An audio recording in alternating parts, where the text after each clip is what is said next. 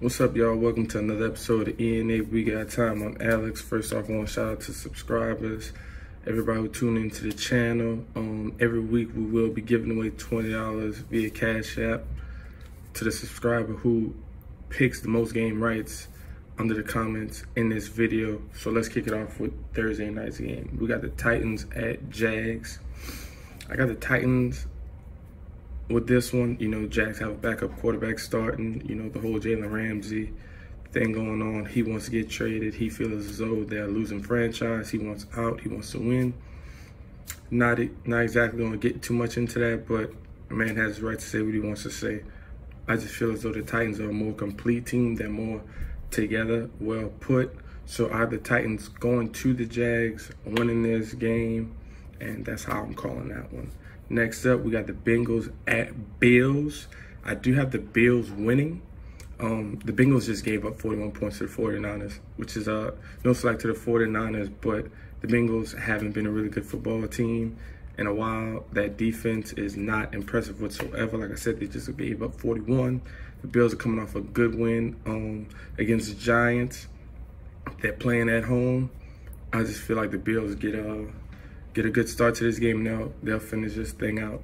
Next up, we got Dolphins at Cowboys. Dolphins have pretty much given up on the entire season. Let's just get that out of the way. They just traded their probably best defensive player. So the Cowboys, they're doing pretty good. They haven't really played too much competition thus far, but I still feel as though Dallas's offense is going to look good in this game. Their defense is going to look good, and it's in Jerry World. So I have Dallas winning this game pretty easily. Next up, we have Broncos at Packers. I have the Packers win this one pretty easily. The Broncos really haven't shown me too much this year so far. The Packers defense, on the other hand, has improved. Aaron Rodgers is completely healthy, and that's something we haven't seen in a while. So I have the Packers beating the Broncos at home. Probably game of the week for me, we have the Ravens at Chiefs. I want to say Lamar Jackson has really impressed me this year. He's getting a lot better with throwing the football. But at the end of the day, the Chiefs just put up way too many points. They're playing at home. I don't see a way that the Ravens can stop Patrick Mahomes in that high-powered offense. I do think it's going to be a really good game, so I don't think it's going to be a blowout whatsoever. I just think at the end of the day, Chiefs will come on top. I predict this game to be very close, probably about 7-8 points.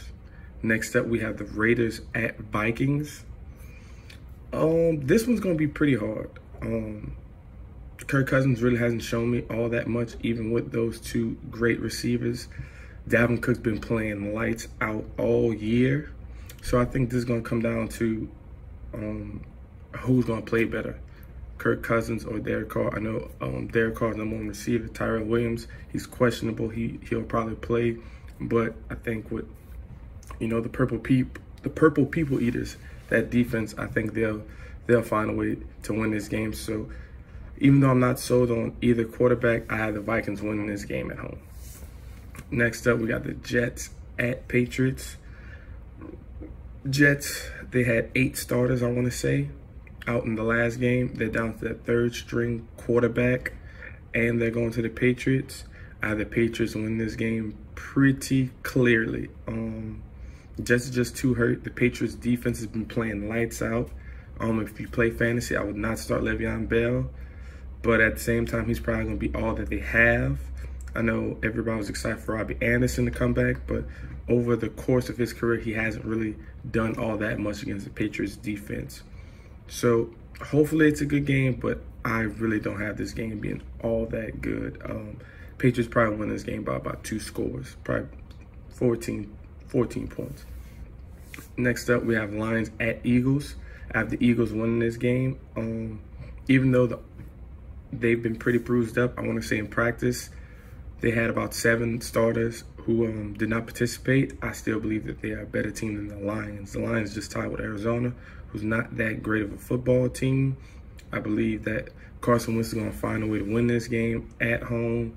It's going to be close, but I do have the Eagles winning this game unless something foreseen happens, like Zach Ertz and Alshon Jeffrey don't play. I have the Eagles winning this game. Next up, we have Steelers at 49ers. Now, beginning of the season, I would have had the Steelers win this game pretty easily, but no Big Ben. James Conner has been playing all that well. Juju still hasn't adapted. Like I've said in previous videos, he hasn't adapted to being a number 1. James Washington hasn't stepped up yet to be a number 2 in my perspective. So I just feel as though the only way the Steelers could possibly win this game is if those two guys really emerge and they really do well. So I have the 49ers winning this game at home. I do think it'll be close. I really do, because the Steelers defense, even though they haven't shown me all that much, I mean, they played the Patriots week 1. I mean, that's a very tall order. With the new addition safety, I believe that they'll put up a fight against the 49ers, but in all, the 49ers will win this game. Next up, we have Saints at Seahawks. Once again, starting quarterbacks out. No Drew Brees. Teddy Bridgewater is a decent backup quarterback. He is the highest paid backup quarterback. And, you know, now he has a chance to earn his money. But I think that offense is going to be way too bland to score enough points, especially in Seattle. That's one of the loudest crowds, loudest places to play at. So I do expect the Saints to have some problems there. Seahawks, they've been looking pretty good this year with the addition of DK Metcalf. I think he really helps that offense. Saints secondary is a little skeptical, so I have Seattle winning this game at home pretty clearly. I don't think it'll be a blowout, but I think they'll have a commanding lead throughout the entire game. Next up, we have Giants at Bucks. Now, as you all know, I'm a Giants fan, and I've tried to pull for them the last 2 games. Now, I know we do have Daniel Jones starting. I liked what he did through the preseason. I like to call him, you know, the new Alex Smith. I like Alex Smith, probably my favorite quarterback, just because, you know, he can throw, he can scramble a little bit, he doesn't turn the ball over. Now, I know he got the name checked down Alex, but he does have a lot of wins in his career, and I think that Daniel Jones can do that. I think he helps the offense by being mobile, and I don't think the Bucs defense is all that good. But I think the Bucs at home win this game, being as though it's his first start. He's playing away. I think he has to get those first game jitters out. I would love to go with the Giants, but I have the Bucs winning at home on this one. Now to the Sunday night game. Rams at Browns. Now I know that all this hype about the Browns beginning of the season, maybe everybody, you know, they put too much pressure on themselves. The offensive line isn't really that good. They have almost 20 penalties already to start the season, and we're only in week 3, so that's really not good. I think the Rams defense is going to do a really good job. You know, Aaron Donald showing some flashes last week, getting a Breeze, getting a Kamara. I think the fact that the Browns offensive line isn't so well, I think Aaron Donald will show some good flashes again. And I also believe that the Rams receiving core, I think they'll do a pretty good job of moving the ball down the field. I like what they're doing, Todd Gurley, mixing him in and out the lineup, you know, keeping him fresh, keeping his legs fresh. So I have the Rams winning at the Browns just because, you know, the team it's too much talent, not enough discipline, point blank. And the last game of the week, we have Bears at Redskins.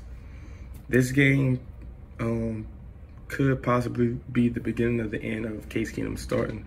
The Bears defense has been playing really good over the last 2 weeks.